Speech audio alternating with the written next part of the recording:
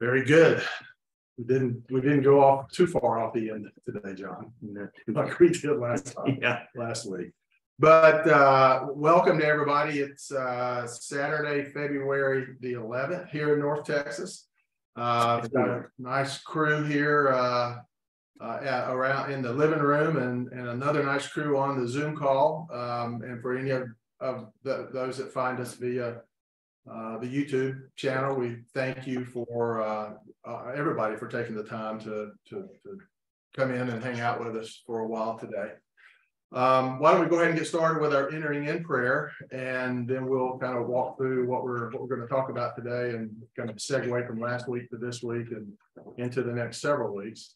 And so we'll do that in the name. And he's got one. Yeah, all four. In the name of the Father, and the Son, and the Holy Spirit. Amen. Come to thy will, come to reign in me. With its one comes, we want to embrace my entire day. I want to embrace every thought, every word, every action, and all the people I meet. The things I have to do, all my duties, all to be in your most holy will. I want to put my whole day right from this instant in your most holy will, so that you are be distracted or to do everything as I forget. May all be done in your will. Amen. Come, Holy Spirit, and the hearts of your faithful, and enkindle in them love. Send forth your Spirit, and they shall be created, and you shall renew the face of the earth. Remember your congregation, which you have possessed from the beginning. O Lord, hear my prayer, and let my cry come unto you. The Lord be with you, and with your spirit. Let us pray. O God, who hast taught the hearts of the faithful by the light of the Holy Spirit, grant us in the same Spirit to be truly wise, and to ever rejoice in his holy consolation. We ask this through Christ our Lord. Amen. In the Son and the Holy Spirit. Amen. So we're kind of segueing from the last several weeks conversation that we had that was on, we kind of titled it The Gift. And we were trying to discuss about the gift and what it was and what it means and how to talk about it and how to, enter into or get into a conversation about it and with some level of knowledge. And we are now going to move into the thematic called knowledges. So it's just an overarching knowledges today. Next week, we kind of want to do knowledges dash the passion. So we're obviously going into Lent here in, I think, 2 weeks from now. The correlation between the books, the writings in the books, as with the 24 hours of the passion, there's a lot of back and forth, and I think either a year or two ago, we put together kind of a cross-reference for a particular hour of the passion. There are writings in the book that the Book of Heaven that kind of correlate, and so you can kind of go back and forth. So as we go through the Easter season, in Lenten season, we'll be kind of focusing in on knowledges of the passion. But as we're kind of segueing from this thing called the gift to knowledges, the last couple of weeks I've probably bored some of you with just some conversation about, this. I was trying to work on a document that we could look at and talk about, and you could have it, you can use it, you can throw it in the garbage, you can do whatever you choose to do with it. But I did get through the first pass of it this week. And everybody here has got a picture of it, and I think John is going to put it up on the screen for those on Zoom. And I wanted to just quickly walk through it. I would also love to get some feedback either as we're going or at the end or via email or some other kind of communication. this is obviously one man's view on this thing called the divine will, and what it means and how it all kind of fits together. Because we know that both Scripture and the Catechism have been directing us towards this, and we know that Jesus talks about that this is the culmination. So let me walk you through this document just to give you a sense of what I'm thinking and how I'm thinking about it.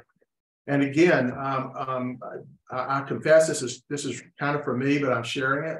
But I'm also, there's no pride of authorship here. So if there's ways that we can make this better, make this a great tool for everyone just to have, then that's fine.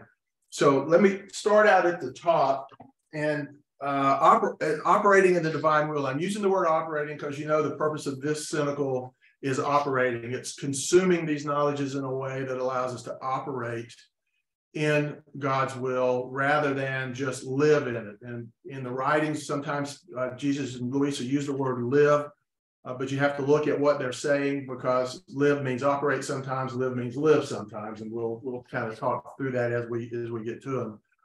But as I've kind of been trying to capture all of this, I'm basically saying operating in the divine will, it's the Our Father coming to fruition, right?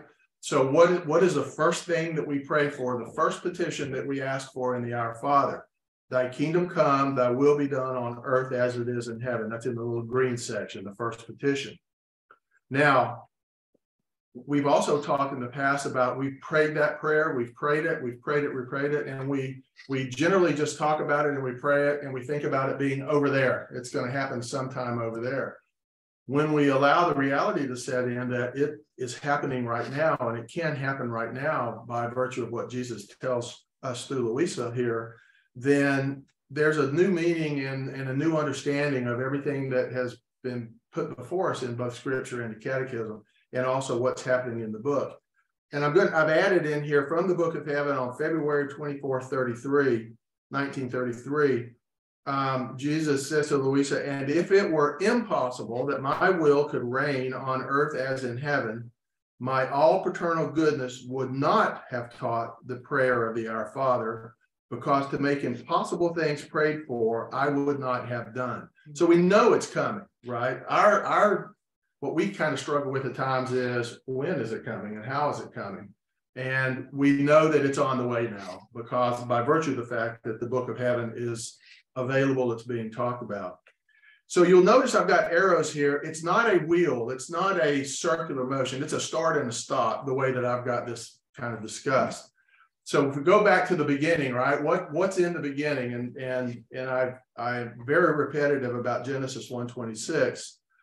But then God said, let us make man in our image after our likeness. And then the rest of that verse is about dominion over animals and creepy things and such.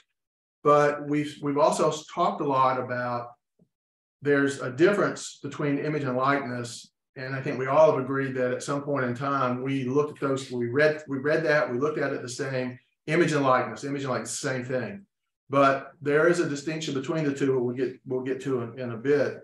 And we need to kind of keep in our mind always that this is a distinguishing and a distinction of what's happening and how these things are taking place. And then I also wrote here on May the 4th, in 1925, that our will be known and loved, and that it reign as life within the creatures. This was the purpose of creation. All right, so if the will is reigning in life and loved, then that causes that linking of image and likeness, which is also links back to his will being done on earth as it is in heaven, which is when the kingdom comes. As you roll forward, I've titled this After the Fall. So in the beginning and after the fall, there's 5 readings from the Catechism here, and I have really scrunched them down to try to keep this page to not being so small that it's kind of hard to see. But the crux of what's in here, and you guys can read, you can go to the Catechism and read. I'm sure everybody is in some form or fashion is either thinking about or is doing or is listening to Father Mike Schmidt on the Catechism, going through the Catechism in a year, which is, it's great that we're as a church and as a people, kind of going back and reviewing and reliving the roots of what is the faith that we are working from. But in these, I'm just going to kind of summarize without reading them all. But in these items from the Catechism, it talks about the difference between image and likeness. And likeness is the glory of God, and being in His likeness means being able to be in His glory. But that is what we lost with the fall. We kept the image. He allowed us to keep the image, but it's the likeness that we have lost. But in all of these, you'll see a theme in here, which is restoration.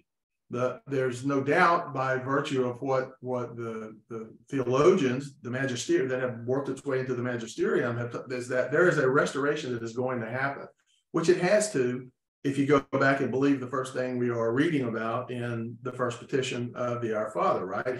There's a restoration plan, and that restoration is the knowledges that are contained in the Book of Heaven. At least that's what we are all studying and coming to understand and believe about.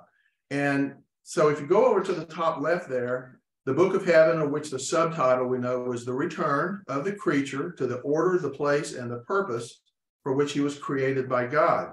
Well, what was that? In our image, after our likeness, that the will is known and loved and is reign in life in the creature, so that the will is done on earth as it is in heaven. Then I've got two little readings here I've added in just to kind of help reinforce that. October 6th of 22, Jesus tells Louisa the way to live, that the Book of Heaven is the way to live in my will, the effects of it, of living in the will, the wonders and goods which the creature operating in the supreme volition receives. And then on 11:22 and 25, he says, and if the task of the soul is to live in my will, he says live here, but he means live as in operate in his will. The task of mine is to give my likeness to the human will in a perfect way. So it all ties together as to what in the beginning happened, the fall happened, and how they're going to restore back to kingdom come, the will done on earth as it is in heaven. And then in the middle here, I've got the little purple box that the gift of operating in the divine will from the Book of Heaven on March the 20th of 1932, kind of succinctly summarize, all we have to do is ask for it, which we know that. All we have to do is believe that the Trinity can give this. It's within their power to give it. And then we believe that the Trinity wants to give it. So if we ask for it, and we know that comes with constancy and with purity of intention, that we want this to happen. And if we believe the Trinity can do it and they want to do it, then it can be done. That helps molds our minds to how we consume the knowledges in these books. And I use that word consume because that's what we're really trying to do, right? We're trying to consume the knowledge into our heads, but then most importantly, from an operating standpoint, we move it from our head to our heart, which is only what, 1.5 feet for most of us. And it's the longest 1.5 feet that we could ever have, because the will is our human will is interjecting itself in there all the way.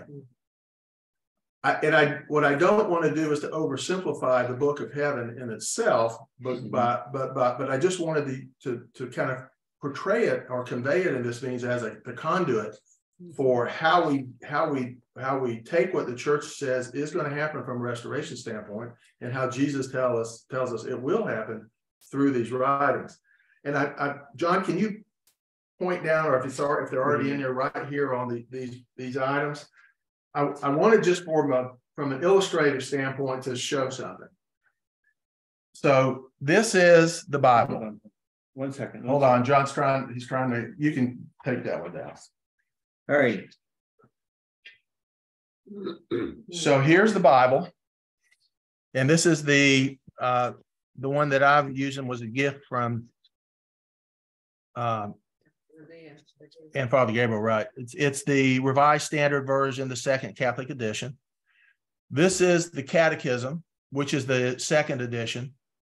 This is the Blue Book, which many of us know about. It's a compilation of a variety of writings that are all important, but the three appeals that Jesus and Mary and Louisa make to us about the Book of Heaven, along with the wonderful 24 Hours of the Passion description, that's in this book. And this is what Louisa wrote, that Jesus gave to Louisa to write. Now, in all fairness, the type here is a little compressed compared to what this type is. It's not substantially, but it is. And it's in here. It's pretty close. So my point in saying this is, when we're all here pulling our phone up and we are dialing in the dates or our iPads or whatever it happens to be that we're reading from, when we're pulling in the date, that is what we're looking through and searching through. And it on the one hand, to see this visual, it can be a daunting task to say, how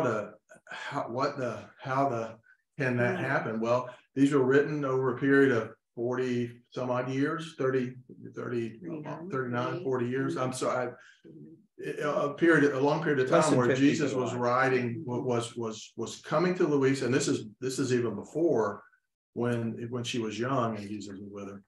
But we're going to have there's a reading, if we get to it today, on perseverance and patience. And so addressing these volumes and just reading and coming to meetings and finding other supporting materials that will help us come to understand what Jesus is telling her through here.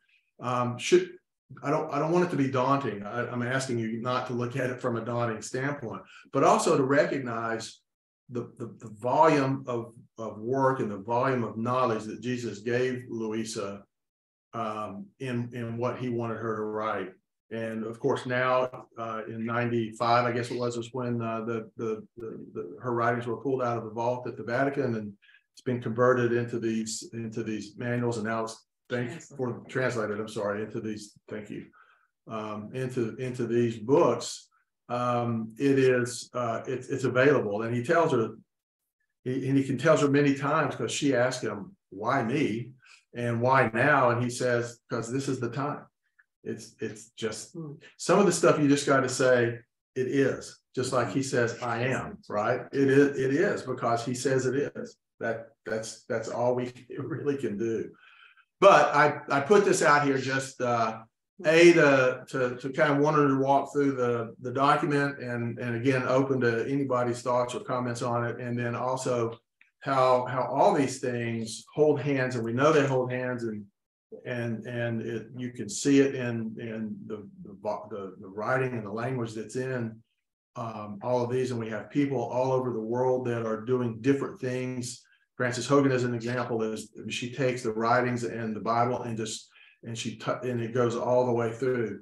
Other people look at other things and come at it different ways, some from a spiritual standpoint, some from a mystical standpoint. But the important thing is that there's a lot of stuff happening right now, and there's a lot of places to go for information, here included, that is helpful to help us to understand what's going on in these writings. But the most important thing that we should always make sure we do is to remember there's no substitute for reading. Everything that document, anything we're saying, anything anybody's saying, is based upon their reading of the books. And that can't substitute for your reading of the books. So we have to read, and then we have to take the information that we have and be able to incorporate that into where we are, because in the end, what are we doing? We're having a direct relationship with God. We are going to come to his image and likeness, and there are things that happen along the way that are beautifully described in the volumes of what he says is going to how that's going to work with us. And it's an important mission for us. Especially for those that have been here long enough and are solid into it. And we know we have an important mission. So I'm going to stop there as the segue into what we're going to talk about today. But if anybody's got any questions or comments or thoughts they'd like to throw out there, please do. I think this is a wonderful I way do to, too. yeah, to start the discussion This with is people amazing. about it and tie in the Catholic Yeah, glad Church, people you know, hear with the this. Bible, the catechism, like, you know, what we hear all the time about Right. this, you know, having first the Bible, then the catechism, which supports that, and, you know, the catechism always refers back to the Bible, and then the Book of Heaven, and how this is all tying together, and how there's nothing in, and of course, Cardinal Ratzinger, Pope Benedict XVI would never have released this Right. if he didn't. Good No, point. because I mean, he ought to me to be named as a doctor of the church because of his understanding and theological knowledge. And And just as so, good, yeah. glad you said that. The point of reference is that, I mean, that's how they got to be able to be released, as Cardinal Ratzinger said. Okay. right, Yeah. right. So it's all, if he appointed, said, release this. And then years, and then he lived, you know, another, and was Pope in between, but then, you know, he lived almost 30 more years. And, you know, never once did he refute it and say, oh, I messed up. I shouldn't have released those books of heaven.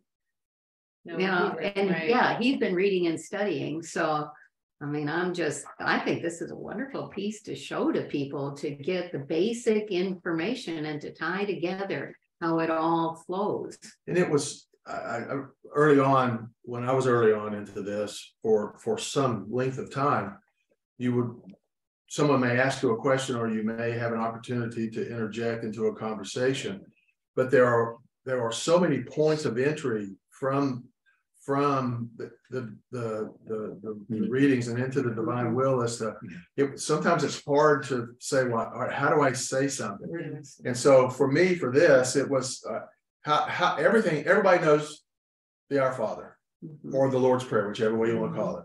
Everybody knows that, and if you talk about it, it is how it comes to fruition. And it's more than just, oh, well, we go over here to the Book of Heaven and it says this. And as I was kind of mulling all this over, well, let's go back to the beginning and where, you know, what is in the beginning, at the very beginning, when God created, right? And so, and running it forward, it's kind of been an evolution to that. And I hope it helps. And I've got the word draft there. Everybody might see that because it's not done yet, but It'll never be done. but, Right? but we'll always iterate. We'll change it and put a date on it probably next time. Well, and today, Father Mike, speaking of Father Mike in the Catechism, so all of this, we have to remember that in order for this to happen, we have to go into our nothingness, right? Right. We have to become nothing. Right. So today, which I thought was interesting, it was from paragraph 296. It said, talking about creation, we believe that God needs no pre-existent thing or any help in order to create, nor is creation any sort of necessary emanation from the divine substance. So he creates outside of himself. Here's the sentence. God creates freely, and it's in quotes, out of nothing. Right. Okay, now you can think, right. So you can think he doesn't need anything. He just creates outside of himself, right? For his glory. But when we're thinking of this and what you need to do with your human will, you need to come into your nothingness. And then it says, God creates freely out of nothing. So how when we're eyes open, ears open, we read this, he's, you know, we're talking about creation, right? But we become a new creation. He is continuously creating every act that we do, operating in the divine will. He creates freely because you've given it up. It's the only way you can. Out of nothing. When I heard that today, I was like, out of nothing. Not like taking man out of dust. Yes, that's what they're, and he's creating creation out of nothing, outside of himself, right? But when we are living this and operating in it, God creates freely out of nothing. So you have to be in your nothingness in order for this even to happen. Right, for the Lord's Prayer to be fulfilled. You have to be in your nothingness. Yes. And he can create the fulfillment of the Lord's Prayer out of that That's right. nothing. It's right there. But you have to get in your nothingness first in order for this to. And there are, you know, terms like nothingness and mission, and there's a whole host of, as he tells her here, the way to live in my will, the effects of it, the wonders and goods which the creature operating in the supreme volition receive. There's an innumerable number of knowledges about how all that happens, and it incorporates the things such as we just kind of speak about it and take it freely and for granted, but it is stripping down into our nothingness. It is the mission. Our mission is you've come to learn that those of us studying the divine will, our mission is to repair, redo, regenerate those acts, past, present, and future, which are not divine acts, that so that God can get those acts returned back to him at the scale of which he is, which is divine. And and part of all of this has to be that as we go through and as we come to an understanding, and it's because of disposition, and we all wouldn't be here if we weren't supposed to be here right now. So that's kind of a given. It does, there is the continuity and the constancy that comes from it, but it all becomes, we cross that threshold and it becomes real. It's a reality that we recognize because we can see stuff going on. And this ties into what we talked about last week. We talked about we had at the conference when we talked through the 12 degrees of silence. And how do you silence all those little things that are grabbing for your attention and trying to pull have your will be in charge versus letting God's will be in charge. So it all ties together in that, getting to that nothingness. And those 12 degrees of silence was it's a wonderful presentation by Father Bart. Yeah, this last one from the catechism, I think some people could be put off by the fact that we think that we could be divine, share in that. It's right in one of the early pieces in the catechism, number 51, right at the bottom here. It says that it pleased God to reveal himself, to make known, and he's been revealing himself all the way through, but to make known the mystery of his will. This is the catechism, that men should have access to the Father through Christ, the Word made flesh, in the Holy Spirit, and thus become sharers in the divine nature. We can only do that by grace, but that was the intent of the Father. It's in the Bible, the likeness to God, and then it's in the catechism. And probably there's a bullet down at the bottom of the catechism, probably referring back to Genesis for that. Yeah, and surrounding all of that too is the word by grace. Right. It's because he allows it and he wants it and he gives it. He provides the grace for this. This is not something that you earn it. It's not something that is that you can that you're we become God, but we're in the divine nature by his grace. What they are by nature, we are by grace. He says that many times in the writings. And it's not, it's not to be construed as being above or better or greater or whatnot. It's just, it is, because the return to the order and place and the purpose for which we were created, which was Adam before the fall, it's where we were supposed to be. It's what we were meant to be. It's nothing different. It's nothing more extenuating than that. And so we ultimately come to we all come to the conclusion and the understanding that is where we're headed. That is what we're doing. And it is him doing all the work. All we're doing is saying yes and going along for the ride. But we do have to give up our will, which he tells Louisa that is the greatest gift that the Trinity can ever receive from a human, is the gift of that will back. Because they know how strong it is, because in likeness and image, they have a strong will too, right? And so they know that. So when it is given back, it's a big deal to them. Yeah, getting back to Cardinal Ratzinger, of course, he's the one who wrote the catechism. This catechism that we're using was written The under second- Cardinal second- under Right. Cardinal Ratzinger. That's what, when Pope John Paul II asked for it to be done. It was assigned to Cardinal Ratzinger to get it done, but he was the leader of the Congregation for the Doctrine of the Faith, whatever it was. So, that would make sense. So he did that. That came out prior to releasing the book of heaven. So, I mean, from a theological standpoint, I think we can be pretty confident. The catechism, all of its resources either are from councils of the church or from, the Bible. So that all got tied back in the catechism to the Bible. And then Cardinal Ratzinger released the Book of Heaven. So I'm pretty good with the theological. And from an underlying standpoint, it's as I view the catechism, it is the faith. It is a description of our faith. It is what the faith is in form that you can go and it describes it. It tells it what it is. So it's the faith. Mhm. And the faith is clear about where we're headed. Mm. And some people don't, that want to talk about it, they give you a stiff arm, and that's all fine. But the fact that it is doesn't change the fact that it is. It's truth. Yeah. Truth is true. Truth is true. And truth doesn't conflict with truth. It's the truth. Yeah. And truth doesn't change. Yeah. Truth doesn't change. Okay. Did they have any comments? Yeah, I was gonna say, anybody on Zoom have anything they might want to add?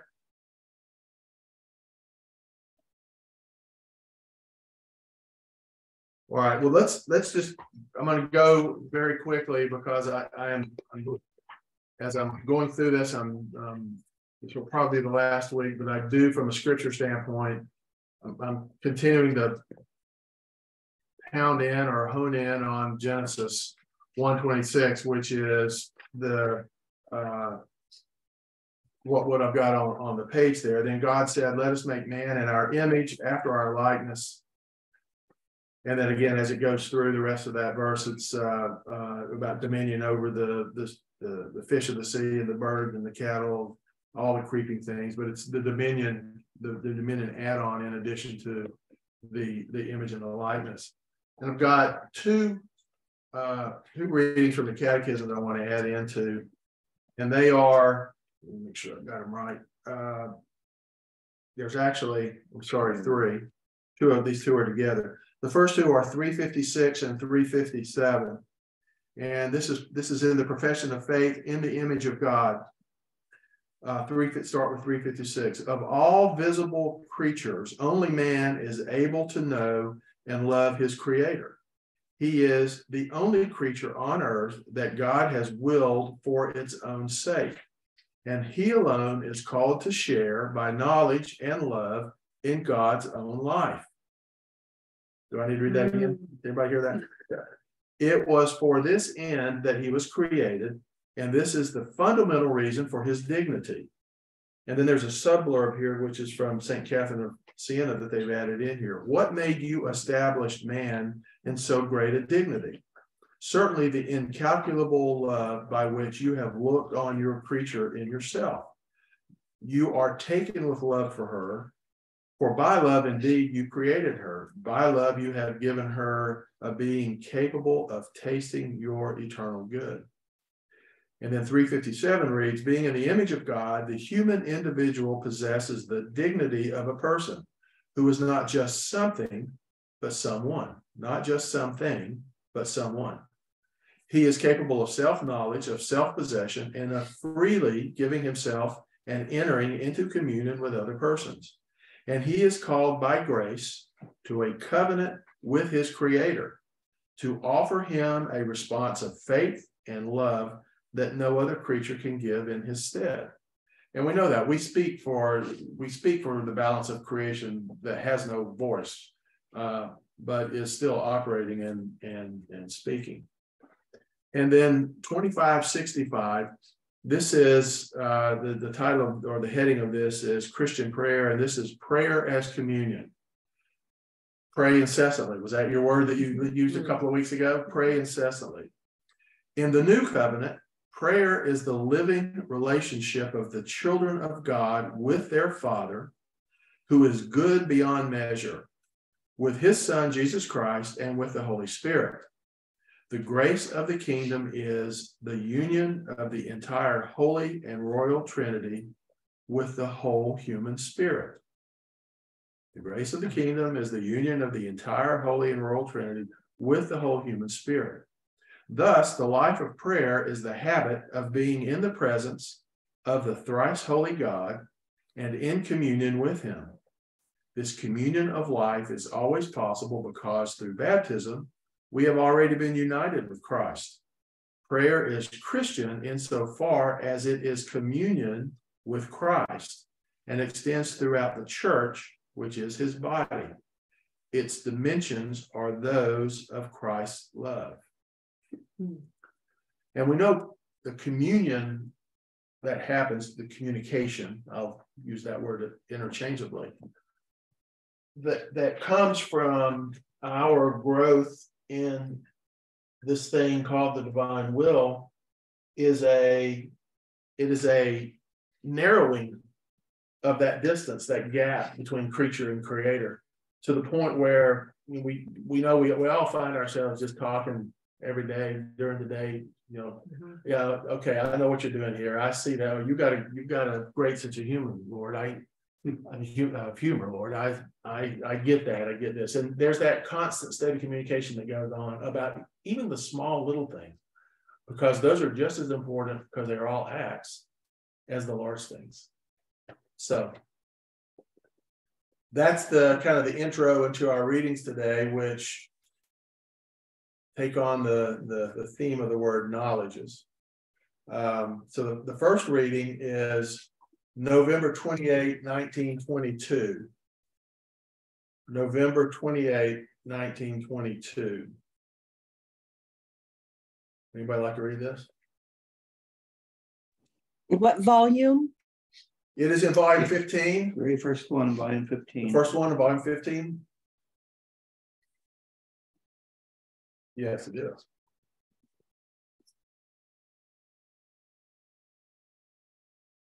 Okay, I'll read it then. Where do our readers go? Say again. I could read. I brought it a different. Are you there now? I brought this. No. Oh, So you're Right, Yeah. iPad. right. It's very old too. All right. So All right, November. and Jan's volume, there's a few words that are different in the writings that Jan has, so that don't let that be a distraction. It's the intent of what's being said here, because it still all comes in. It comes into to the same thing. So, Okay. for those that are looking at it, there are a couple of versions that we have that are all good. November 28th, 1922. The divine will is beginning, means, and end of every virtue. It must be crown of everything and fulfillment of the glory of God on the part of the creature. I was praying, fusing all of myself in the most holy will of God, and with some doubts in my mind concerning all that my sweet Jesus keeps telling me about this most holy volition. And he, clasping me to himself with a light which he cast into my mind, told me, my daughter, my will is beginning, means, and end of every virtue. Without the seed of my will, it cannot be given the name of true virtue. It is like the seed for the plant. After it has sunk into its roots into the ground, the deeper they are, the higher the tree becomes, which the seed contains. So first there is the seed. This forms the roots. The roots have the strength to make the plant sprout from under the earth. And as the roots sink into it, the branches are formed, which keep growing so high as to form a beautiful crown. And this will form the glory of the tree, which, unloading abundant fruits, will form the profit and the glory of the one who sowed the seed. This is the image of my church. The seed is my will, in which she was born and raised. But in order for this tree to grow, it takes time. And in order for some trees to give fruit, it takes the length of centuries.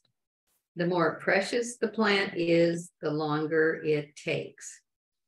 The same for the tree of my will, which being the most precious, the most noble and divine, the highest, needed time in order to grow and make its fruits known. So the church has known the seed, and there is no sanctity without it. Then she has known the branches, but it is always around this tree that she has been turning. So now she must know the fruits in order to nourish herself and to enjoy them. And this will be all my glory and my crown, as well as of all virtues and of the entire church. Let me hold 1 second.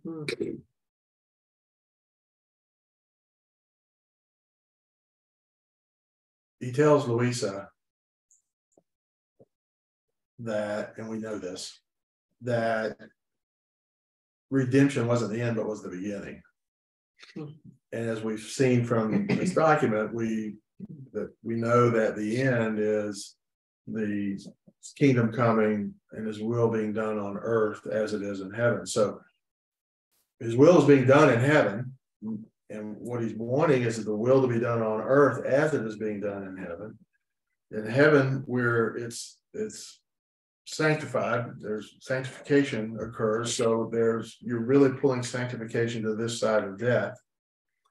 And he talks to her about the growth towards that, which is the planting the seed and then growing the seed getting housed in strong in the earth. And how many parables of the seeds has he talked about in the Gospels? And then from there the tree grows, but it grows to it matures, and then it creates this canopy or its leaves or whatever the kind of tree it is. But it's not done until the fruit is displayed and becomes available. And that the fruit is the operating in the divine will as it relates to what he's talking about, because that is the culmination of the growth of the tree. And if anybody didn't get that. And the fruit's giving back to God. Right. What he should have had from the beginning. Right. And that's what it is. It's that offering. It's the first fruits. Yes, the first fruits. Which is what you were supposed to give as a Jew. You were supposed to give your first harvest, your first fruits back to God. So it's the same. It's it, giving back to God. All of these acts done now in the divine. So those would be the first fruits. Like in the garden, there was a lot of fruit. They were only told not to touch the one tree. There's plenty of fruit. Right. And he created all of this. He created earth. So it is his. It's like being a landowner and you're letting other people, at some point you're going to say, okay, I do own this. I need you to, so he owns heaven and he's the creator of all. He created everything. But here at some point, he wants going it to back, take ownership. but it can take centuries. Yeah. And for God, He knows a day, no a day is like 1,000 years, and 1,000 years is like a day, and like we were going before. And that's what you're talking about too. Years. Perseverance, right? For us, our minds we're on a 24-hour day schedule now. I mean, they used to be on a 12, but we're so much time related. It's like, okay, but persevere, right?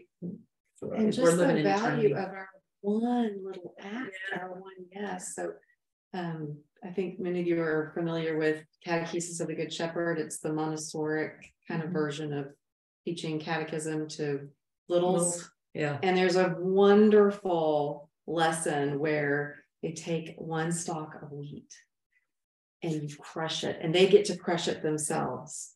And there's hundreds of little seeds that come out of the one staff. Yeah. And just how he doubles and multiplies and quadruples and Which is in times the gospel infinity. today, yeah. Just It's one act, Just yeah. right. What he does with that one. That's how it's gonna be fulfilled, right? I mean, love. Like, that's the word, no, that's it's the word that, you know. so true. You cannot outdo him. No, in love. he's all love. He created out of love. You're Mhm. created out of love. And all he wants is that same love back. Amazing. Now, what is your wonder if instead of manifesting the fruits of my will before, I have manifested them to you after so many centuries?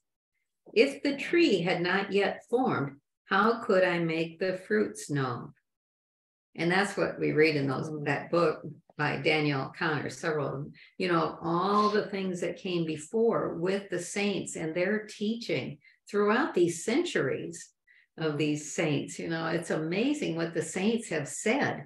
Yes. Now, when you look at it in hindsight, you get a better understanding of what they were really directing toward. And it was the tree growing. And so, you know, now we're at the point where we are. All things go this way. If someone is to be made a king, the king is not crowned before the kingdom. The army, the ministers, and the royal palace are formed. He is crowned at the very end. And if anyone wanted to crown the king without forming the kingdom, the army, etc., that would be a king for mockery. Now, my will was to be crown of everything and fulfillment of my glory on the part of the creature, because only in my will can she say, I have accomplished everything. And I, finding in her accomplished everything I want, not only do I make her know the fruits, but I nourish her and I make her reach such height as to surpass everyone. This is why I love so much and I have so much interest that the fruits, the effects, the immense goods contained in my will, and the great good that the soul receives by living in it be known. If they are not known, how can they be desired? So like Mel was saying, the reading, if you don't do the readings to know the knowledges, how can you desire something you don't know about? Which was so true before we started reading the book of heaven. It's like, I didn't know this. I kind of wondered about what really was going on there, but you didn't know it. Much less can anyone be nourished by them. And if I did not make known the living in my will, what it means, the values it contains, the crown would be missing to creation and to the virtues, and my work would be a work without crown. See then how necessary it is that everything I have told you about my will be manifested and known, and also the reason for which I push you so much, and how I always make you go outside the order of others.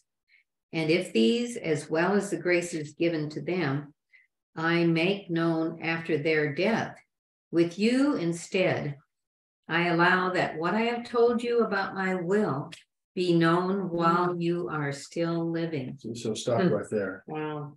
I mean, that on earth as it is in heaven is it's not a line of demarcation, but I'll use that term, that everybody else is prior to this has known about the divine will and all these knowledges that it contains, and what God is trying to convey to the heavens for those in heaven after death. But to her, it's now bringing it this side. If it is not known, it will not be appreciated nor loved. Knowledge will be like manure for the tree, which will make the fruits season. And once they are well matured, the creatures will nourish themselves from them. What will be my contentment and yours? What will not be my contentment? What will not? Well, what will? Mine is written the opposite. What will be my contentment and yours? So I guess you could say it either way. She won't have or not, but yeah. It's the same thing. Yeah. Yeah, so it's beautiful reading about what the process. You know, and it's just like before the redemption, the process that had to happen so that there was enough willingness on the earth for the apostles and everybody to be willing to listen to Jesus. And the same thing now, you know, the seed that he planted back with the apostles after his death and resurrection, that's the growth of the tree. The roots were formed. You can kind of envision the process through this last 2,000 years. And as we've read about, it parallels redemption, the way it's coming to pass, so to speak. For some reason, go ahead. For some reason, when I thought about nourishing themselves, once matured, will nourish themselves from those knowledges. I was thinking of how Louisa didn't eat, you know, she just lived on the Eucharist. That's all she needed. Yes. Yeah, good point. Yes. She was nourished. By the manna from heaven. And the, you know, Jesus uses in a variety of his points with her and talks to her about sacraments and how the sacraments, the purpose of the sacraments change from redemption into sanctification. Yeah. Where in redemption, sacraments are medicines and aids and bandages and helps, whereas sacraments in the divine will convert from being that type of, or having that type of an effect, to the word nourishment. And that they become nourishers of how we live and how we operate, versus being aids and helps and medicines for how we operate in redemption. And again, just with the conversation about creation and the seed being created and then it's growing, and how that is the growth, that growth stage is kind of, it's not a fruit, but it is kind of a fruit of redemption, and then ultimately the fruits of sanctification. Each one of those fiats, as they are called, the fiat of creation, redemption, and sanctification, is governed by one of the three components of the Trinity. Creation is God. I mean, God's power. Create. It's the strength. Jesus' redemption is wisdom, because that's where, you know, where we get all these writings from. And then the Holy Spirit, as we know, is responsible for sanctification, which the Holy Spirit is what came down when Jesus ascended, right? And that the Holy Spirit took over from that point forward. And love. And love Is love. and it's all about love. It's like, that's my word. That's your word. That is your word. Today. Yeah. Okay, so let's go to our next reading, which is July 10, 1900. July 10, 1900, and that's in volume 3. So that's an early one.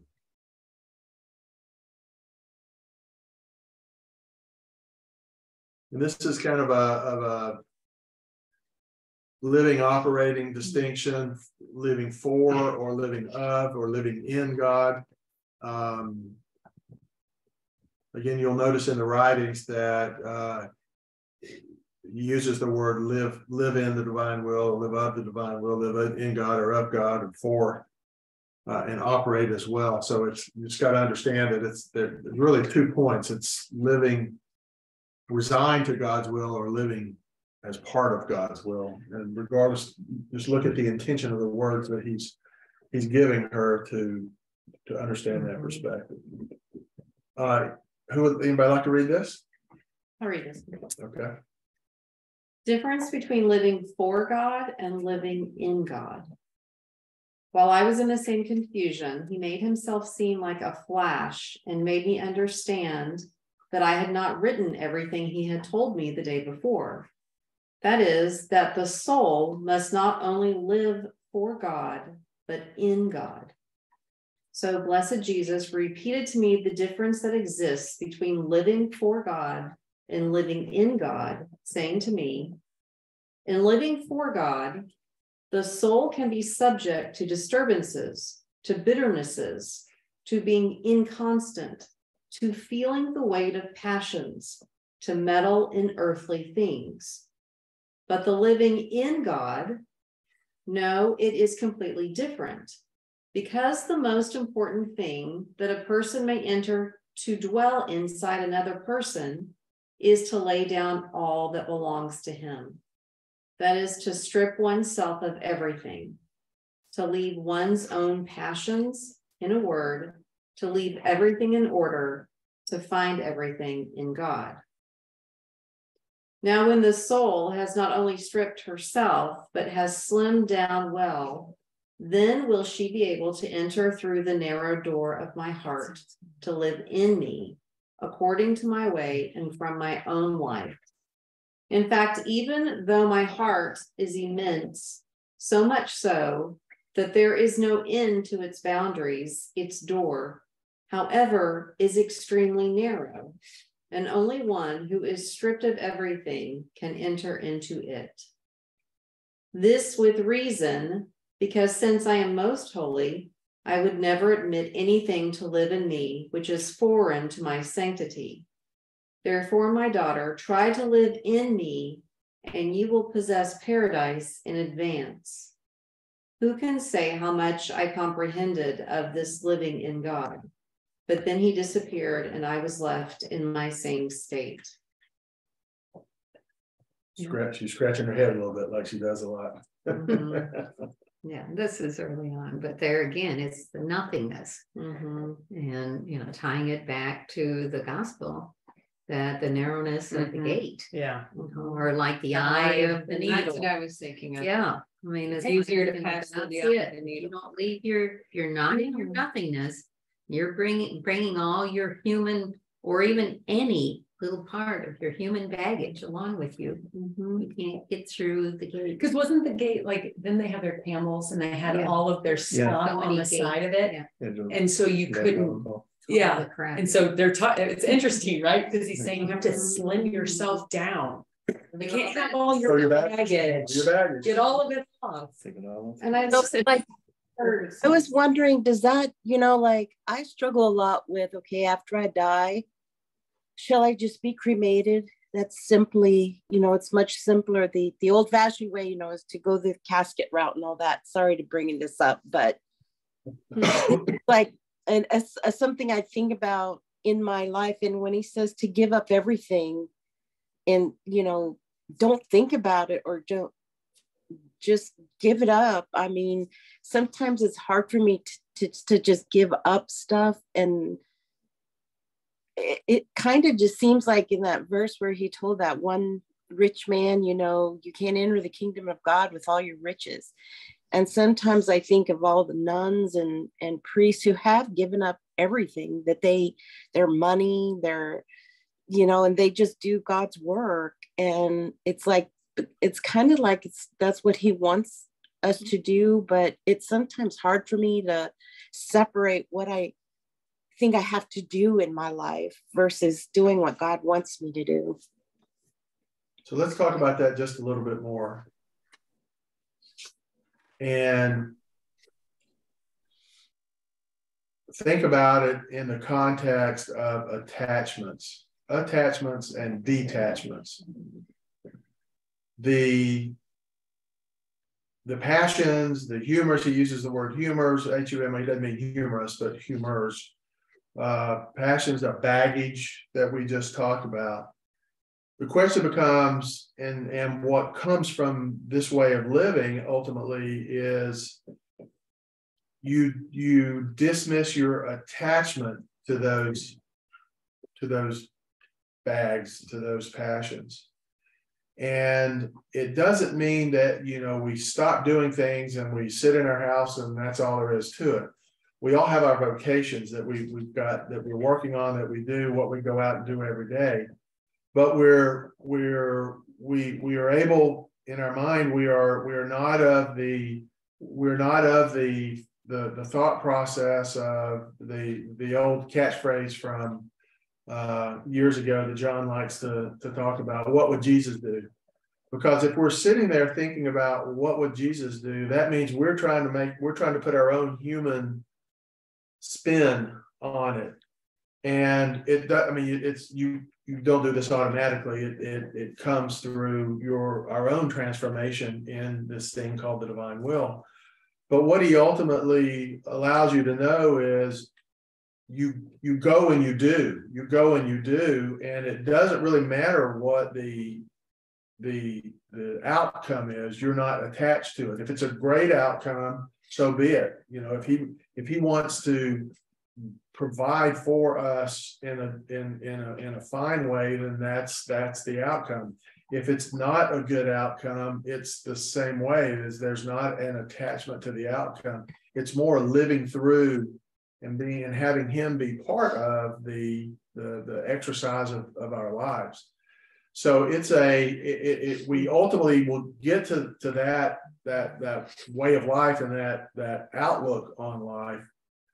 Sometimes that can be misconstrued as not caring, or it could be misconstrued as fate or whatnot. That's the farthest thing that it is from it. But it is a recognition that when we strip down to our nothingness, as he just talked about, so that God can take over, then whatever we do is what God wants to do. If we're going to walk out to the backyard, if we're cutting the grass, whatever we're doing, that's what God wants to do right now. We just go on with it. And that therein is where this essence of peace comes into how we live and how things don't rattle you. And if you remember at the beginning there, he says, let me go back to it. It's our checklist. In living for God, the soul can be subject to disturbances, to bitterness, to being inconstant, to feeling the weight of passions, to meddle in earthly things. That's all of us trying to interject our will into an outcome. And my person I voted for didn't get in, or my Cincinnati Bengals aren't playing in the Super Bowl, and I get angry about it. Well, that's me. That's all about me and what I want. And we ultimately find ourselves that we enjoy the game for the game, but the outcome doesn't matter. And God enjoys the game for the game, because in the end, what does God want us? He wanted to live in us in his image and likeness, which means, as he said at the very end there, I would never admit anything to live into me which is extraneous to my sanctity. So he wanted to live in us, experience our acts that he has put out there, that he created for each and every one of us, our acts, which is our lives, that order of things that go on that move us or our life. He wants to experience that. And that's he does it just through the experience, but it's not necessarily an attachment to the outcome. People that have talked about, Dale used to talk about, she was religiously turned on EWTN at 3:00. No matter where she was, she had to find the TV and turn it on. And all of a sudden came, but why? It wasn't so much because that's who she was. That's what she had to do. And then she ultimately he removed that from her. And then she ultimately came to the understanding that she was watching that 3:00 show. I forget what it was. The Divine Mercy Chaplet was because that's what she wanted to do rather than God wanting to do it. And it's I'm not saying that's an easy thing to figure out, because it's not. It's a transformation that comes ultimately through the consuming of these knowledges and the incorporating them into what we do. You wanted to add something? No, I think we had comment. Okay. Yeah, I wanted to also comment or ask a question on that same part of the reading that you read, Mel, about the subject to disturbances, bitternesses, and being inconstant, feeling the weight of passions. Because if we consider that as living for God as opposed to living in God, I think even, and if I'm wrong, let me know, I think even when we are living in God, we still aren't completely to our nothingness, because I think it takes a while to get there. So I'm thinking if you want to say stage 1, 2, or whatever of the divine will, I mean, in my experience, I still feel disturbances or the weight of passions or whatever, being in constant whatever, because I'm still on that journey of complete nothingness, but I would like to feel that I'm still living in God. Father Brown, you say, I'm sorry, go ahead. No, so I just wanted to add that even on your journey of nothingness, you might still have these feelings while you're living in God, but I don't know. Yes. So did Louisa. And Louisa did that too. And Father Brown used to describe it, and maybe this will be helpful, is the gift of living and operating in the divine will. There is a, I think it was last week or 2 weeks ago in the reading we read, there is an agreement between you and Jesus that that's what you want to do. We all went to several meetings, and we went to more meetings and more meetings, and we listened and we learned. And the first meeting, we weren't living of God. We were learning about it. And at some point in time, we all said, this is what I want to do. And that's my intention. And I have the faith that everything you say in this book is what's going on and what's happening. And that faith comes from a variety of other sources, if you will, in some people. But it is what I want to do.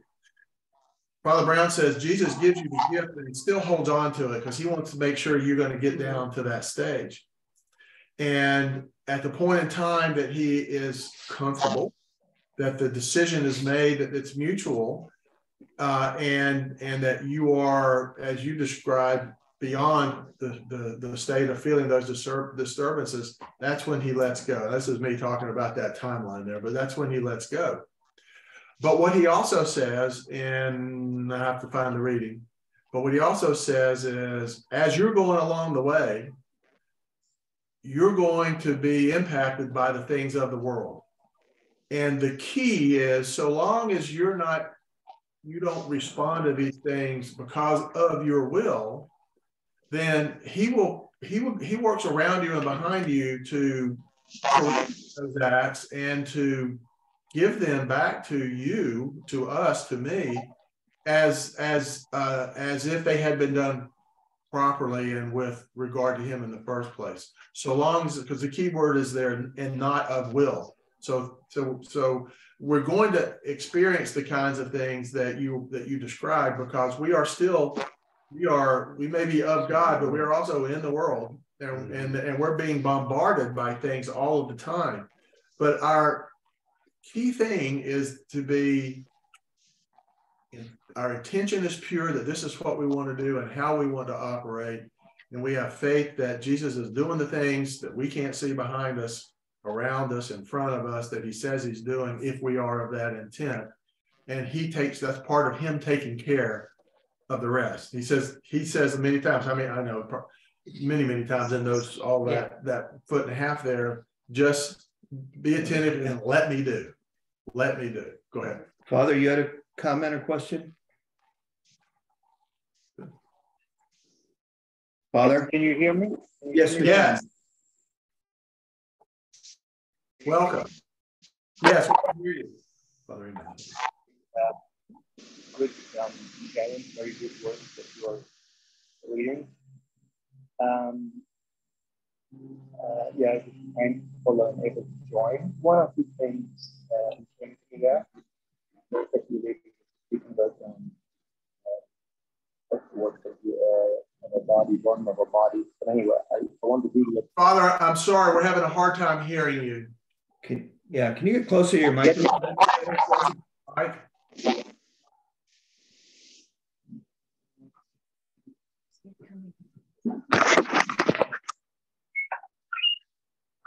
You there, Father? Is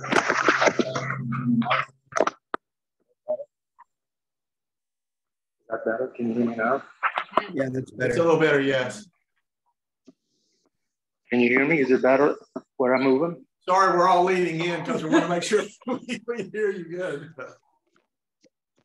If I speak, are you able to hear me now? Is it possible? Can you hear me? Yeah. Yes. Okay, just one or two things. that I think you answered the question well. Little offering, it's somewhere written, not that I have read much at all, but it's somewhere written that the answer there is perseverance. We have to keep at it, as far as my understanding, experience, that the more we keep at it and persevere with it, the nearer we get the goal of living in His world. That's the way I understand it, and it's a process, a journey. I think you've answered it fairly well, and to not be discouraged. Keep going, keep at it, and keep asking the Lord to deliver us more and more. It's very deep, and it's something that's you have to let the kingdom expand. Think about the nation, just my thoughts are. I think it's respectful for anybody. We bury the body in the temple, and one day it'll be resurrected. And also, when we bury the body, we have a tomb, a place to go to pray or not. So just a few things like that. It's very popular now because people don't have money sometimes. And originally, it was just an exception for certain climates and things. But often, what becomes this exception, it becomes very common. So that is my thoughts there. Really, I have been present whether it's on the body or not. I think it's a terrible experience.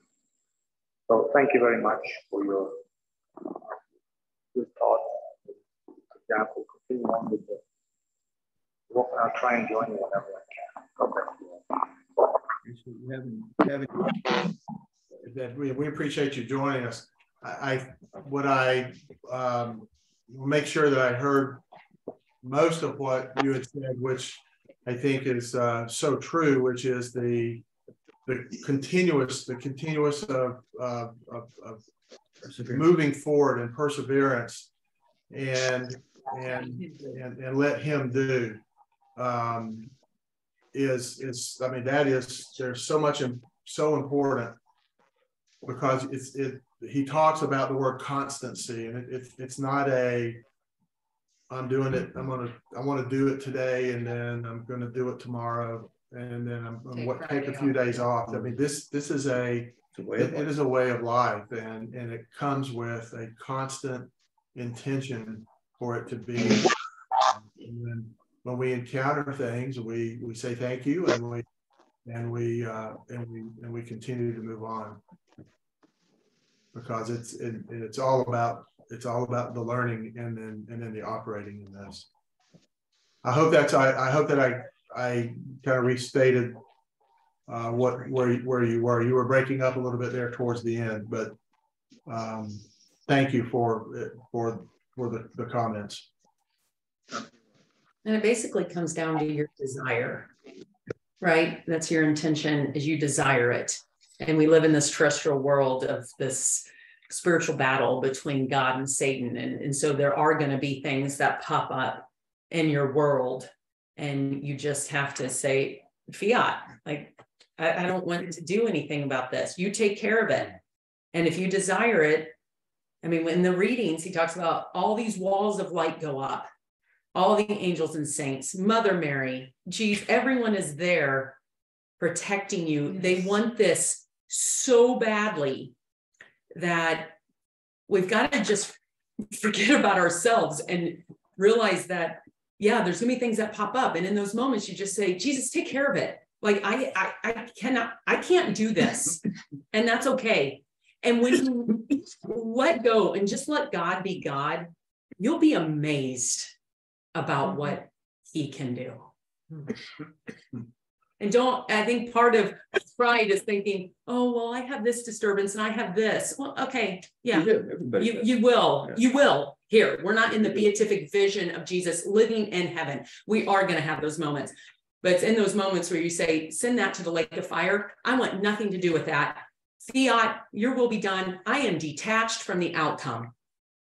And when you detach from it and you don't care, and it can be the worst thing that you can ever imagine in your life, just let Him do, and He'll take care of it.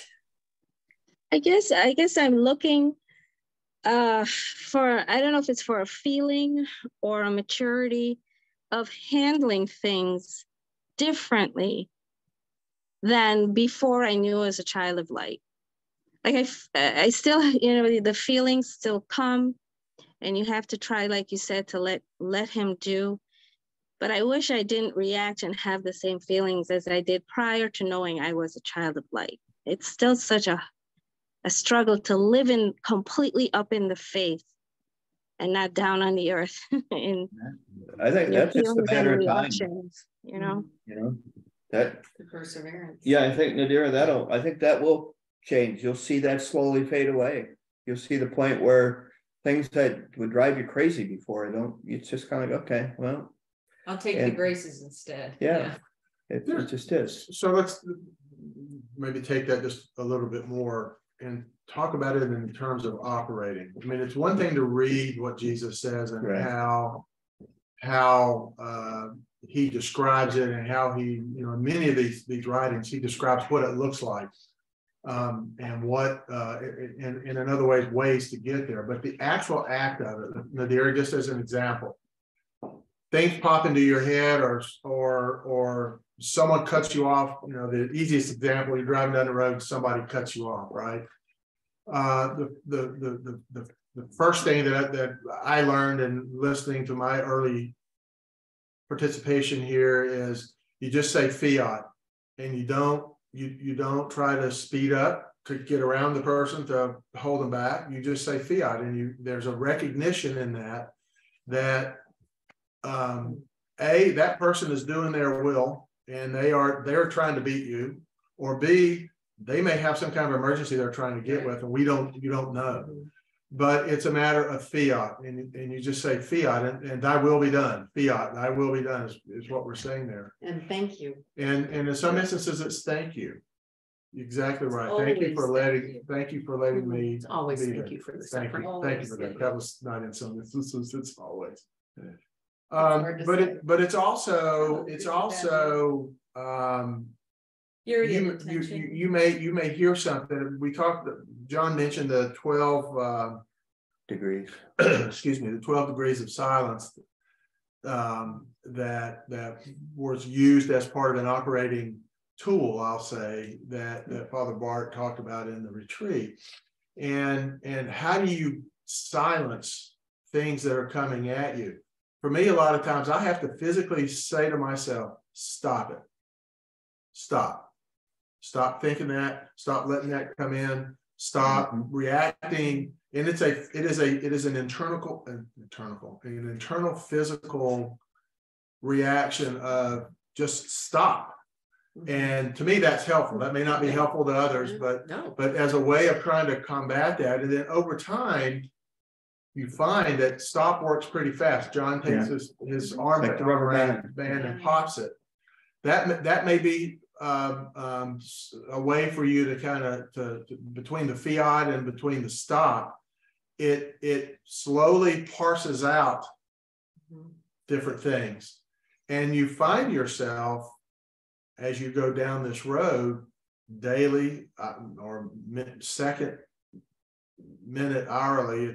You're always intention is to always be going down this road. You find yourself that when you do look back, you'll say, I would have reacted differently to that situation before understanding what we're trying to accomplish here, what God's trying to accomplish through us, I should say, with these knowledges than how I actually reacted.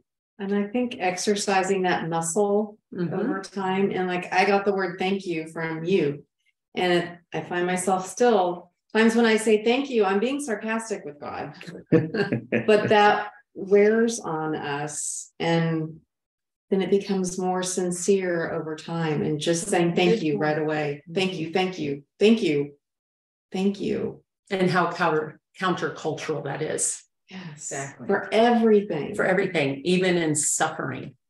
Yes, say, that's what I refer thank to. You the for the suffering. Yes, my car just broke down. Thank you. A little sarcasm, but actually, thank you. No, that's how you share in Him. That's what he did. He suffered, he took on all of our sins to redeem us. And we get to sometimes, and just small ways, share in that divine suffering. Right. And instead of saying, oh, say thank you.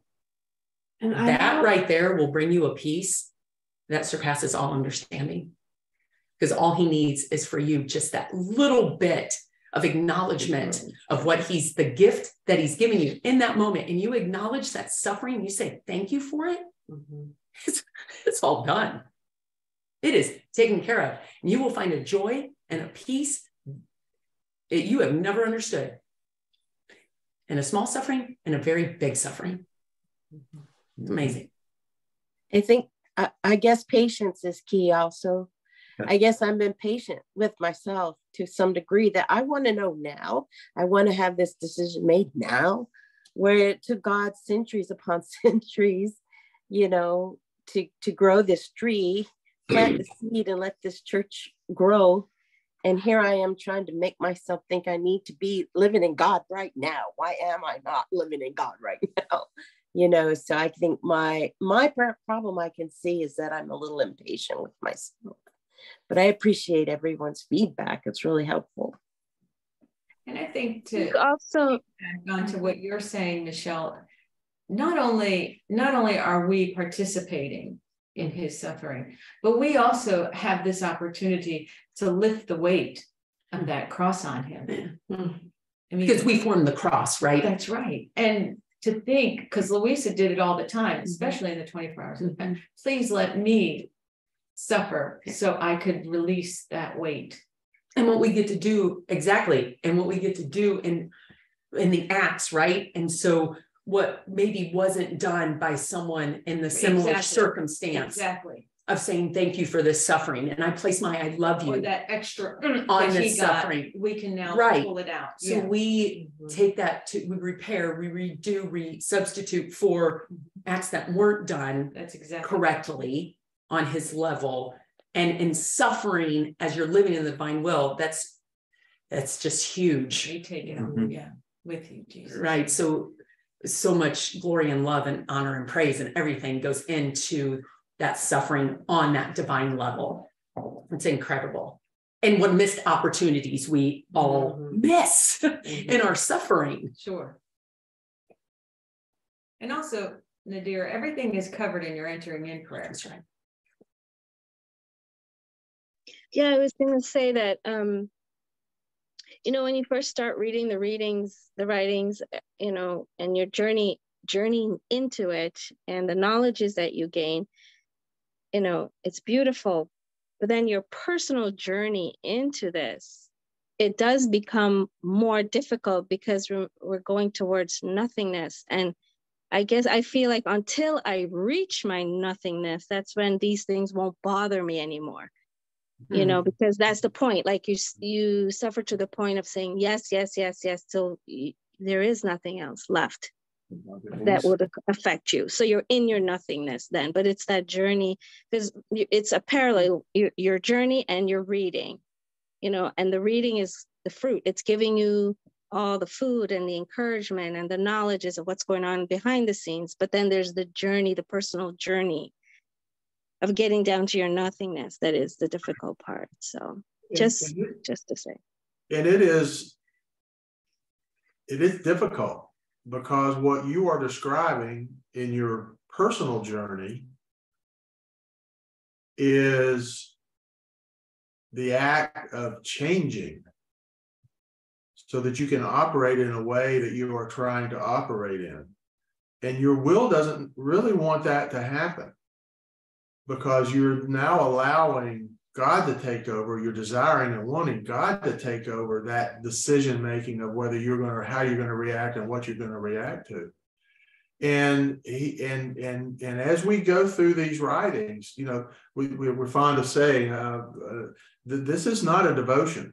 You know, this is not something that we come in and we read and then we'll see you next week and we'll pick up where we left off. This is a way of operating, and he puts things in front of us that are in the end, as I see them, in the end are geared towards helping us get to our nothingness, helping us, and by that, by getting ourselves out of how we're reacting to all these things that are coming at us. But there are points along the way where all of a sudden we're at the top of a hill. We got to decide whether we're going to go on the other side, and that's part of that transformation that happens in us as we start losing these passions and these stripping it out. It's the stripping process. Strip you down. Yeah. And it's all out of love. So, no, it's all love. God loves us. He does nothing but love us. There is no. And we have to choose which way we see that. Yeah. Well, that was last week we did the September 5th, 1938, where even then, that was volume 38. Louisa's still saying she's getting distracted. She can't do it. And Jesus, that's when he says, just basically let me do. Keep your will with mine and let me do. And that's so the fact that we're going to have little time periods of doubt or concern or whatever, it's weighing on you that I'm not quite doing what I should be doing or whatever. Louisa had that. I mean, Louisa's sitting there with Jesus. Right. And she's feeling that way. 1938. So you can't feel bad about that. You just know that's the process. To what Father says, it's just you still you keep charging on, and you recognize that it's about your intention and the constancy of wanting to operate this way, no matter what comes in front of you, and you take it as it comes and you fiat it out, or like I said, you tell it to stop, you tell it to go over there, or whatever is good, whatever good tool that you can use to use your term muscle memory you muscle it out of there. Sometimes that you just got to muscle it out.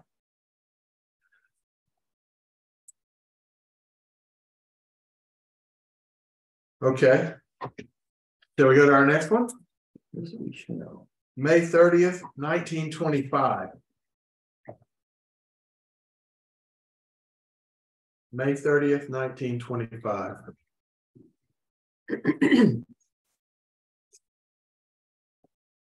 What volume? Oh, I'm sorry. 17. 17.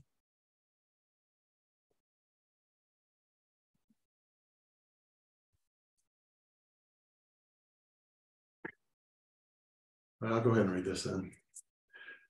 May 30, 1925. How one who does the divine will is placed in the same conditions as the very blessed or blessed.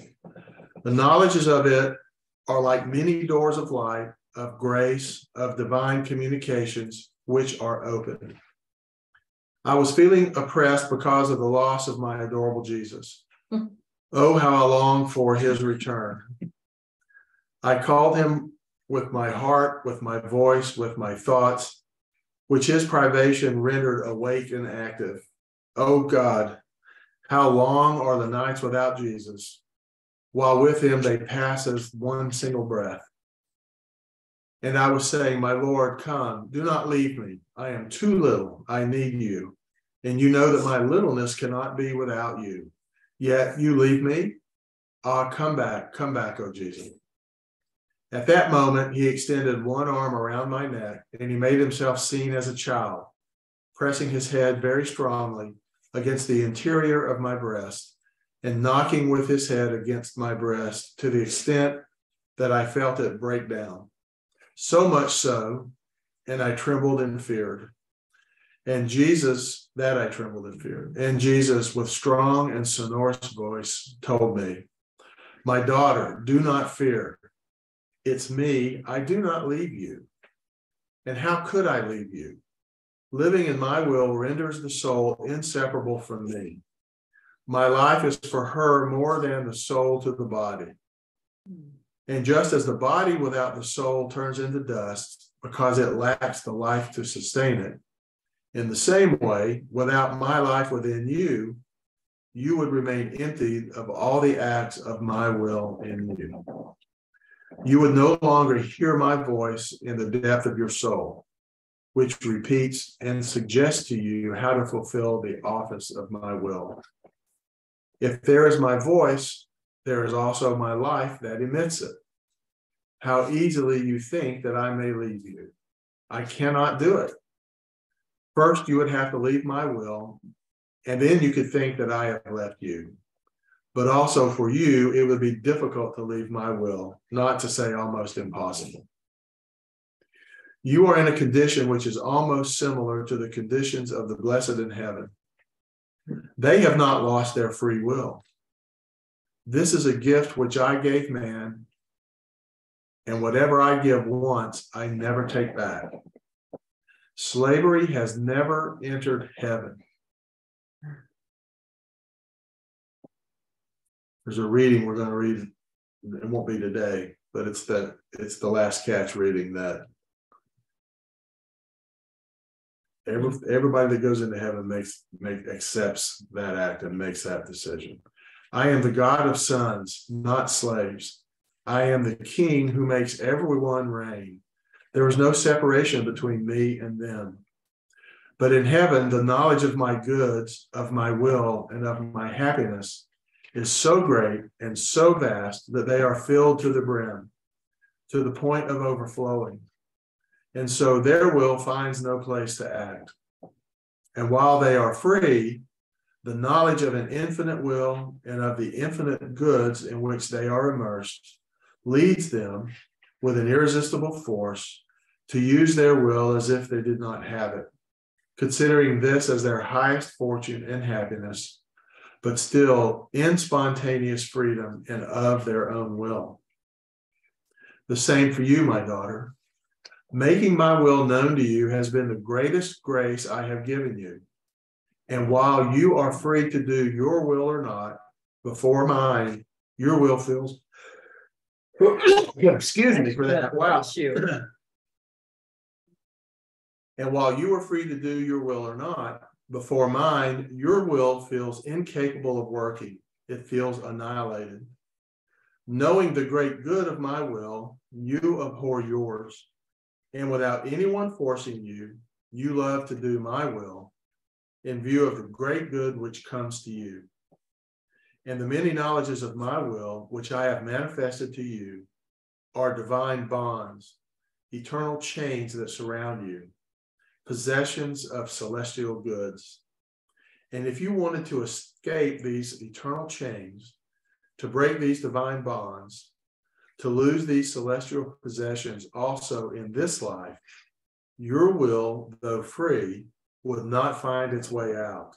It becomes confused.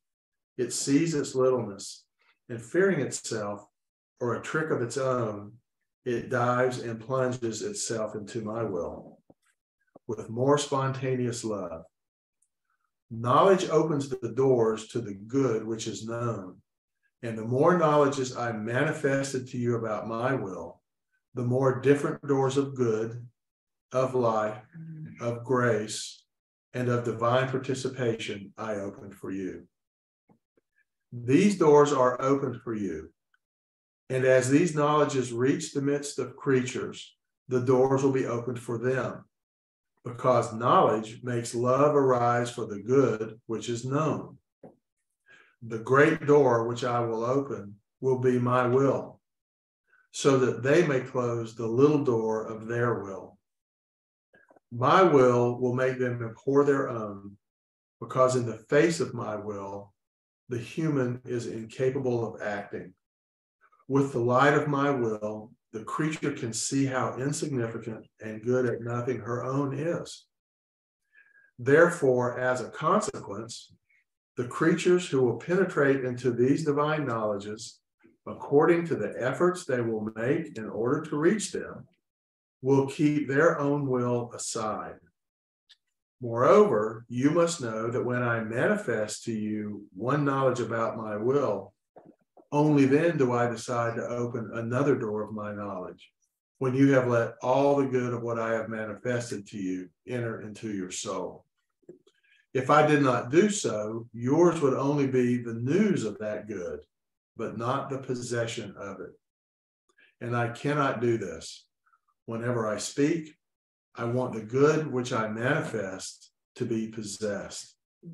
Therefore, be attentive in the practice of my will, that I may open to you more doors of my knowledges, and that you may enter more into the divine possessions. Yeah.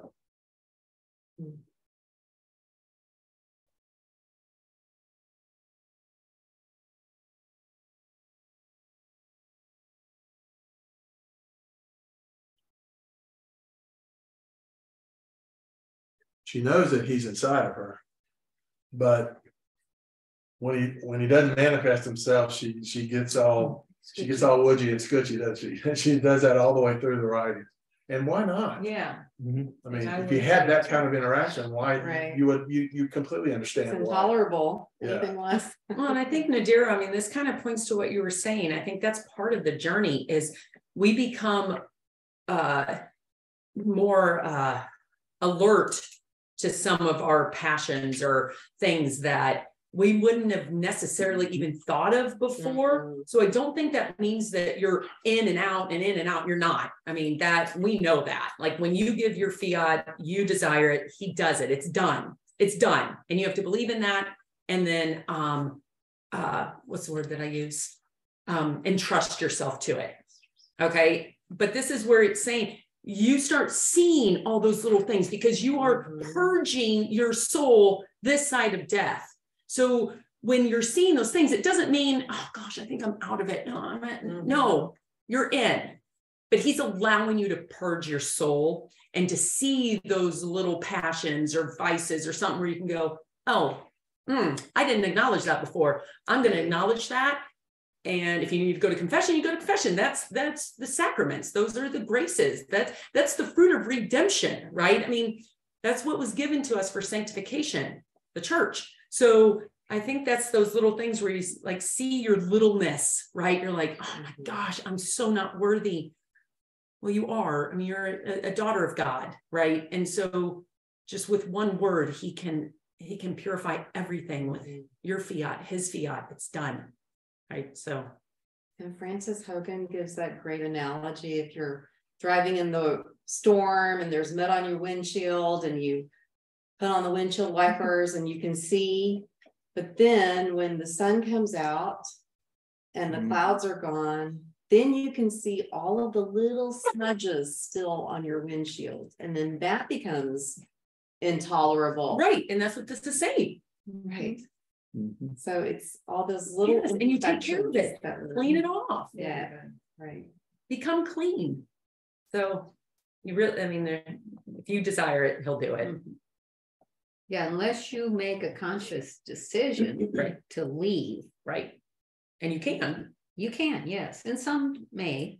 Right. But unless you're doing that, if you're still progressing with the knowledges and working with your muscles to, become more and more. And your attention is pure. Yes. And you desire it. You're fine. Thank you, guys. I think we have time for one more. This next one is a shorter one. So why don't we wrap up today's cynical with this one?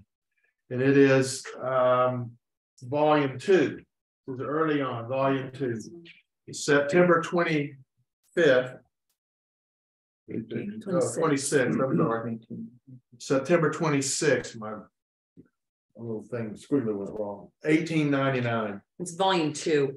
Volume 2, September 26, 1899.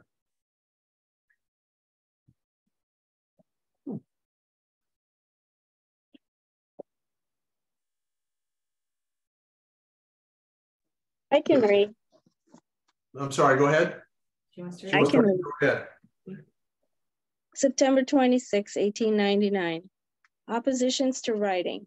How the Most Holy Virgin is a portent of grace. Abstractive sight and intuitive sight. This morning, as my adorable Jesus came, he carried me outside of myself. But to my greatest sorrow, I saw him from behind. And as much as I prayed him to let me see his most holy face, it was impossible. In my interior, I kept saying, who knows whether it is because of my oppositions against the obedience to right that he does not deign to show me his adorable face. And while saying this, I cried. After he let me cry, he turned around and told me, I take your oppositions into no account because your will is so identified with mine that you cannot want but what I myself want. So though it is repugnant for you, at the same time you feel drawn to do it as by a magnet. Therefore your repugnances serve for nothing else but to render the virtue of obedience more embellished and bright. This is why I ignore them. Afterwards, I looked at his most beautiful face, and in my interior, I felt an indescribable contentment. Turning to him, I said, my most sweet love, if I take so much delight in looking at you, what must it have been for our Queen Mama when you enclosed yourself in her most pure womb? What contentments, how many graces did you not give her? And he, my daughter, the delights and the graces that I poured into her were such and so many that it is enough to tell you that what I am by nature, our mother became by grace. More so, since she had no sin, and therefore my grace was able to lord freely within her. There is nothing of my being which I did not give to her. In that instant, I seemed to see our Queen Mama as if she were another God, with this difference alone, that in God, this is his own nature, while in Mary Most Holy, it is acquired grace. Who can say how stupefied I was left, how my mind was lost in seeing a portent of grace so prodigious? So turning to him, I said, my dear good, our mother had so much good because you let yourself be seen intuitively. I would like to know, how do you show yourself to me? By abstractive or by intuitive sight? Who knows whether it is... Yes. I find that abstractive, intuitive, an interesting choice of words, and even in the translation for her. I mean, those are pretty strong words for her. Yeah, college words for a lady with a first grade education. Yeah. But that, I don't know whether that struck anybody else that same way, but it was an interesting way. But it plays right into what he wants to tell her. He's doing the writing anyway, so he decided to up the game a little bit, I think, there.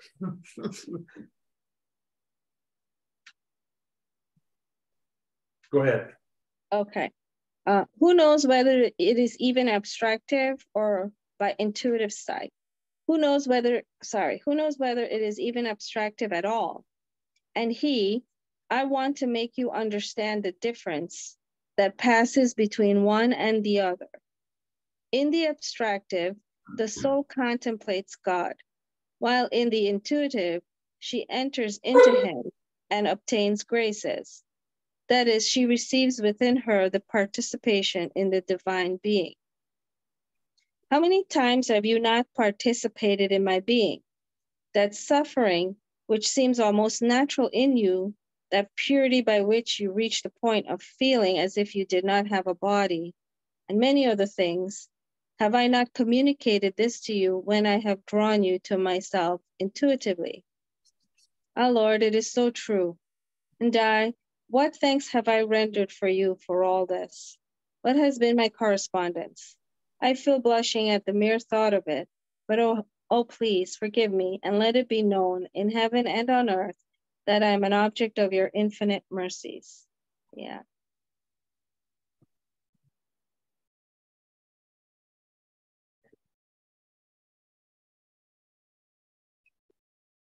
I feel this speaks to what you said earlier, Mel, about this is not a devotion.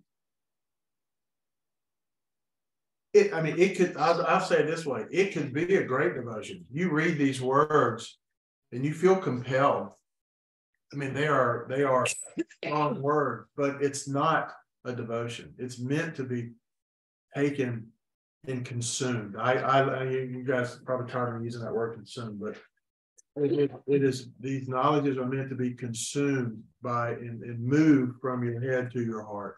Because when they're in your heart, you're operating from them. I think too, like if you read these writings, there's no way that it would stop at being a devotion. There's no way. He's speaking to your soul. You would go deeper. Yeah. Right. I mean, there's 36 volumes by the time you get to the, I don't know, the 5th or 6th, or definitely by the 11th. Yeah.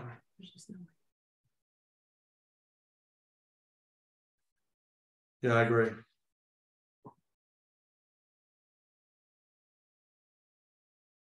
Let's do this last one, which is in 1938 is longer one, but the very last one we have on our list. Let's it's a shorter one, so let's do it, and we'll wrap up one more, and that is in volume 4, January 31, 1901. January 31, 1901.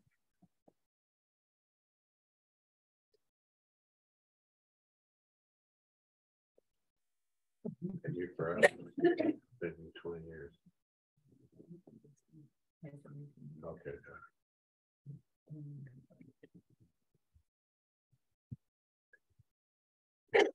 This is actually similar to a yeah. Oh yeah, this is a good one.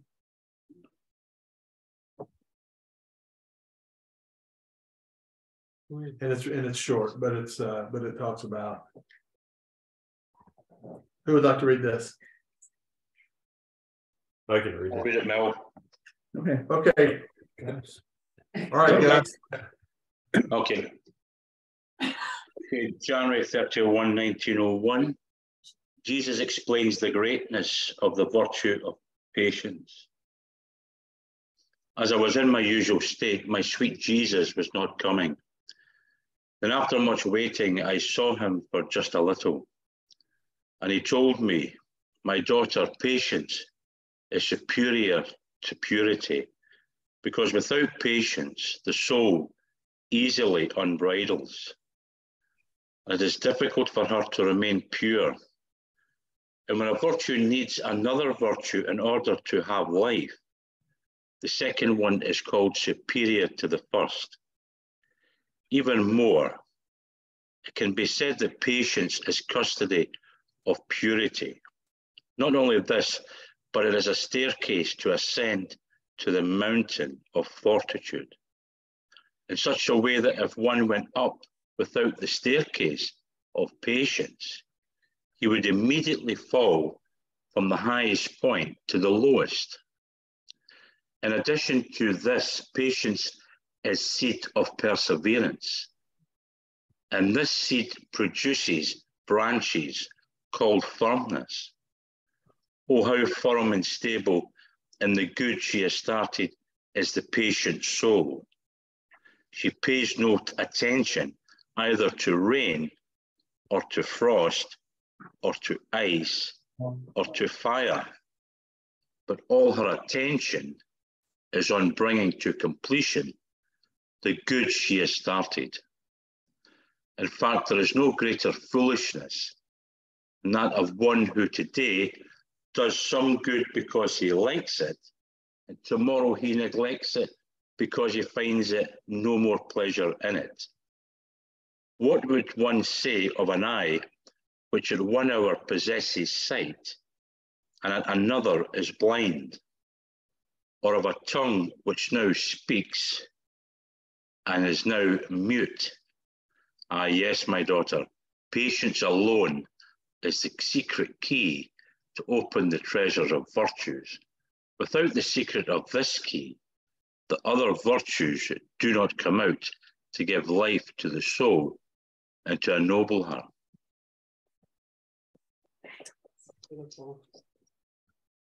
Good one, though. Yeah. Yep. perfect to Sums wrap it all up up. on because Yeah. that's what I was thinking. So patience, Nadira. Yeah. Patience, everybody. Everybody. Yeah. And perseverance combined. Yes.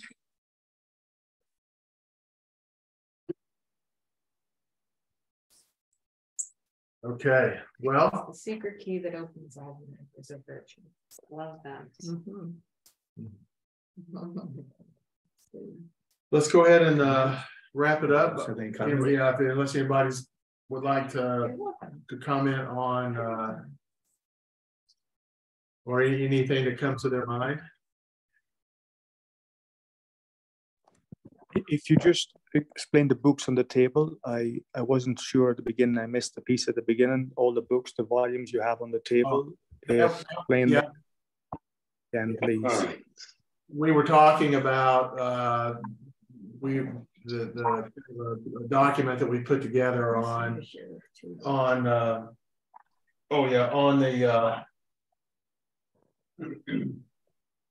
the movement from with the Bible and the Catechism, and I started out by putting them down where this is the Bible, this is the Catechism, the second edition. This is the Blue Book that has come to know, which contains the variety of writings of Louisa, in particular the Three Appeals and the 24 Hours of the Passion. And then these are the volumes that Jesus gave to Louisa, admitting that the type in the Bible is smaller than the type in the volume. But when it comes to what's contained, the knowledges and what Louisa received from Jesus to give on to us in these volumes is significant, and it's a for what we all look at on our phone, and we're going to different readings and whatnot. That is what's on the phone, and it's we can't be intimidated by it. We need to have patience in how we work our way through this, because there's a lot of knowledge that Jesus has to give to us, and every one of them is important, and obviously builds on the knowledge that came before it. You know, what's funny is we talk about the fact we can share it. We get it on our phones, and that's the way most people grab it. Very few people have all the volumes. And if you walked into somebody right now and said, here's what we're studying, drop those volumes on the table, they would probably say no thanks, because it's too much. I mean, like you just said, comparatively speaking, it's huge. And you just think people looking at that and saying, this is what I'm getting into. No, I don't think so. I mean, just something like that. The little things that contribute to an openness, a wellness. Yeah.